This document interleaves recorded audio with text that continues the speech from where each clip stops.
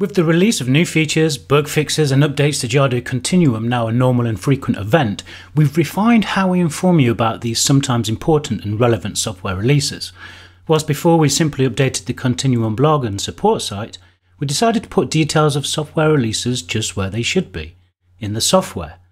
With Continuum Release 33, you'll notice the addition of a bell icon, which announces and gives you view of the new release notes and information, with the red dot indicating new release notes are available.